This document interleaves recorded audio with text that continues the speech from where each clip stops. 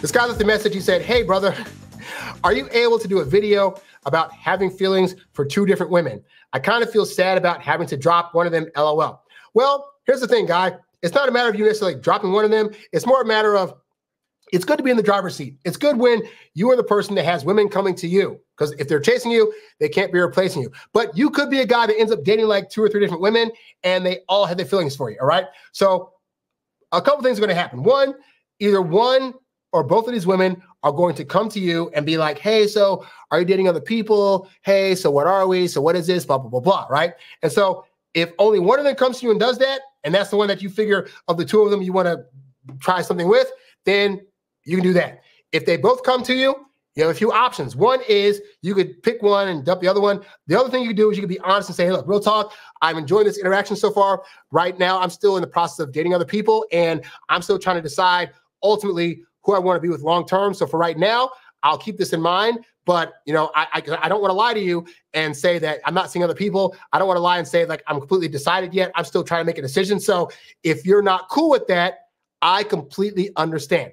I have found more often than not during the dating process, women they don't have to like it, but they're typically fine with that. Like, they're typically fine with you're still trying to make a decision between these two, between other people. She just more, women like it when they know that other women want you. And also that puts them in competition mode. Like, oh, so now I got to do more things to try to prove to this guy that he needs to pick me. And again, that's a great place to be. So if you're liking both women equally, then it really is a matter of like either A, you choose one that you already know you have more feelings for, or B, you decide to keep dating them until one of them proves to you more so why they should be your girlfriend over the other. There's no rush to this process. Like I tell you guys, it takes women 2 to 3 months on average to solidify their feelings, at which point they're typically ready for a relationship. That does not mean at the point that that month comes that you have to fully decide on either of these women. I'm just telling you what their average timeline is. Now, if you need a bit longer to date these 2 women, or if you're just like, hey, real talk, I don't want to be tied down, I want to be able to date multiple women, again, that is your right to do that. Just be upfront with that if that is your agenda. Because,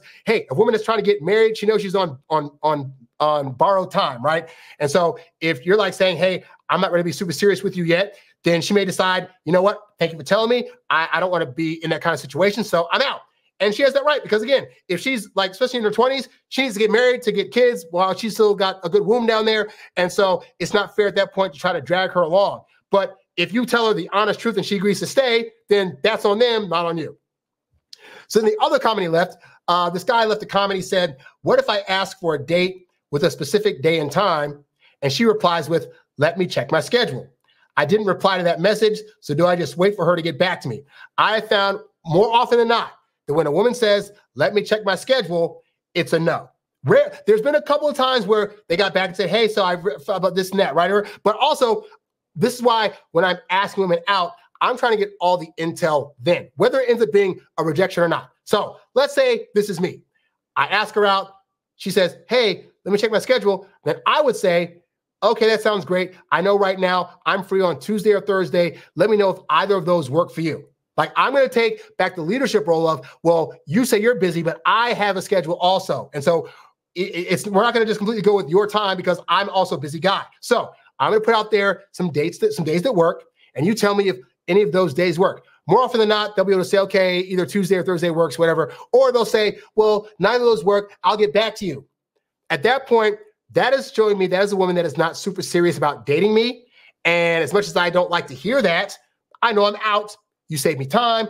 I'm going to go elsewhere. Now, I don't have to say all that to her. I just say, okay, great. Well, let me know when you're available. And then I go on to find somebody else because I don't like the idea of women putting you on the waiting list or leaving you out in the open to like not know. I call that the land of maybe. I don't like the land of maybe. Women saying, let me check my schedule, that is a maybe date. And there are too many women out there that would just give you a day and time that works. Even busy women. Busy women, I know it's going to be shocked to hear this.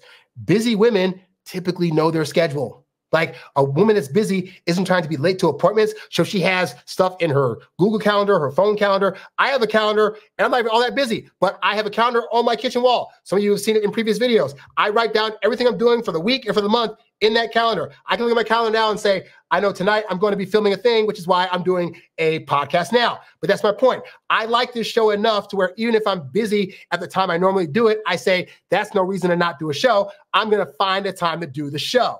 And women are the same way. Oh, he wants to date at 8 o'clock, but I have a meeting at 8 o'clock, but I could do an early lunch, or I could see if I'm free the next day to schedule in for like a 5 o'clock dinner. Like women that like you, help you, and will do that. Women that don't will say things like, let me check my schedule. Well, I don't know. I got to see what else is going on, which is still not great because her being like, I got to see if I have other things going on is translation for, you're not nearly as important as other things. So I hope to God I'm doing something else so I can say no to you. That's not a way the person you want to date.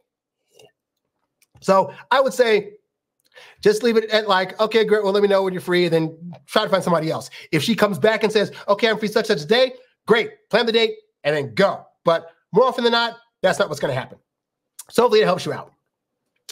Let's see here. And then lastly, I kind of wanted to do a whole show about this, but I'm not going to. But